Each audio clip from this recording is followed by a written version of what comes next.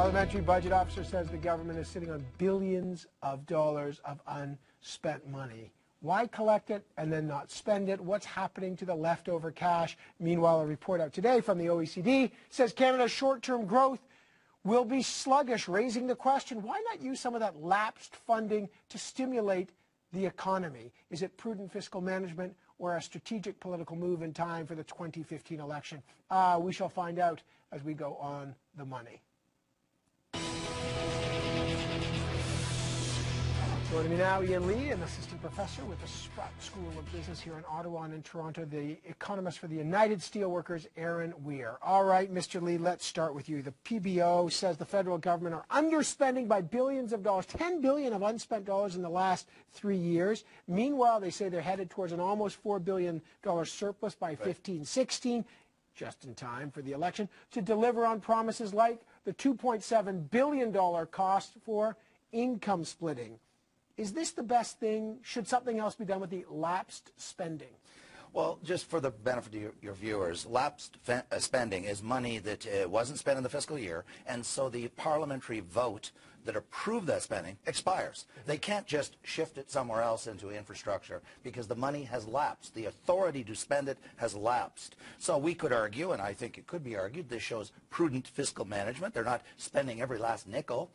They're finding that on occasion there isn't a need to spend it. But I want to address your stimulus argument.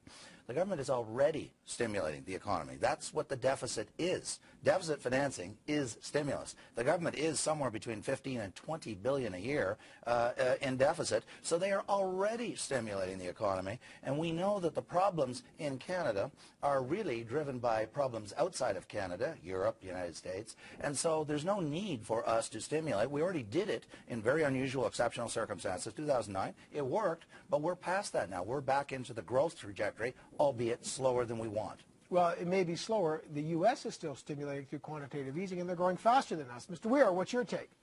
Well, I guess my take is that this $10 billion in each of the last 3 years of unspent money means that the government is not providing programs and services that Parliament voted for, or it's deliberately inflating departmental budgets so that it can look good by coming in under budget. Either way, that's bad public administration. But the public policy question you asked is what to do with these extra billions that appear to be kicking around the fiscal framework. I would make the pitch that they should be invested in infrastructure. If you look at the depletion of existing public infrastructure combined with years of underinvestment in infrastructure, Canada has an infrastructure deficit of about $145 billion. So there's a long-term argument to start chipping away at that deficit, but I think there's also a short-term argument for investing in infrastructure that will help boost the economy and create jobs at this time of slower than projected growth. Erin, yes, Ian? You were arguing you want to stimulate the stimulus because we're already stimulating the economy. Point one. Point two, we do spend money on infrastructure, okay? In Chapter 3.3 of Budget 2013, anybody can go look it up at Finance Canada, there's a long, elaborated list of the $53 billion over the next 10 years that's going to be spent on infrastructure. So the idea that we are not spending money on infrastructure is just simply inaccurate. But I want to respond to your point. You're saying let's do something about the economy. Why don't you and your people in the manufacturing sector respond to the Canadian Association of Exporters and Manufacturers that just released a report last week called Oil Sand Manufacturing that showed there's $1 trillion to $1.8 trillion of CapEx. Let's just stay on infrastructure for a moment here, Ian. That is infrastructure. The public infrastructure investment you talked about in the last federal budget is very much back-end loaded. It's pushed way out into the future. So we're going to wait a long time before that investment begins, and it's certainly not going to provide any boost to the economy anytime soon. All the more if it turns out there's more money in the fiscal framework than the government's spending, I would say that's an argument for bringing some of that infrastructure spending forward, for making the investments today, both for long-term reasons and also because we need the boost. Now, an aspect of this OECD report was a call for the Bank of Canada to raise interest rates within the next couple of years. I don't necessarily endorse that prescription, but I do recognize that interest rates are going up at some point. So now's the time for governments to finance these long-term infrastructure investments when they can do so at rock-bottom historic low interest rates. You have ducked what I just said. The amount we're talking about public infrastructure paid for by the federal government is relatively small change.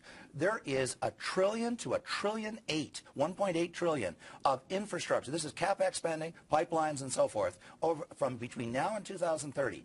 And that was based on a survey of your employers in your sector that employ your workers. And you are not responding and going after these opportunities. In fact, you guys are partnering, along with Jim Stanford's union, with the environmentalists. You're in bed with the enemy, and you've come out against fracking, or at least Jim's union has. Well, you should be embracing the oil sands and the oil and gas companies because of the massive opportunity this represents for our country and the jobs it will create for your employees. One of the things, Ian, that study showed was that Canadian manufacturers are actually getting very little of the business coming from the oil sands. So I guess I would challenge you to say, what kind of public policies would you propose to give Canadian manufacturers a bigger share of that business? Okay, would you propose a buy Canadian policy for the oil sands, Ian? Aaron, the reason why you're not getting very much, and the latest data just came out from the Federal Reserve St. Louis, showing that unit labor costs for manufacturing have soared in Canada to 180 on the index, while U.S. has fallen below 100,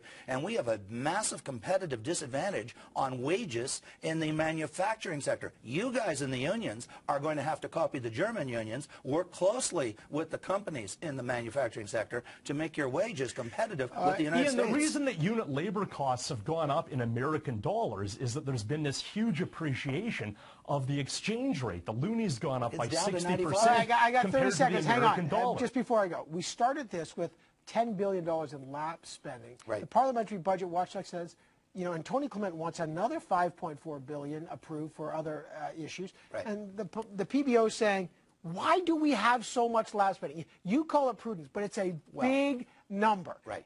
Why so much lapse spending? Okay. Is it held back for political reasons? Quick. Okay, very quickly. First off, it's $10 billion on an annual spending of $250 billion. That's what the federal government spends. So it's not a gigantic amount, but I'll answer your question. 0.3% higher than what was spent last year. Look, you know, Oscar Wilde famously said that imitation is the most sincere form of flattery. I think what the Conservatives are probably doing is a little bit of earnings management.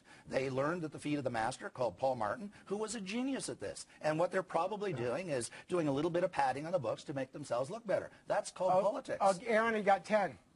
I agree they're padding the books. That's bad public management. And then they're going to waste the surplus on income splitting, which really doesn't benefit the families that need it most. We should be improving employment insurance and investing in needed public infrastructure. Oh, we will have making ourselves more competitive. We will have an income splitting debate, and wait till we put Ian Lee on the spot to see if he supports the income splitting. I'm looking forward to it. I can't wait. Well, I'm almost excited for that as the Grey Cup. Do you want a yes or no? I don't support it because it only benefits 15% of Canadians. It doesn't benefit 85% of us, including me. We end on a note of agreement. Rare agreement. Lee and Weir. There you go. Wow, coming up on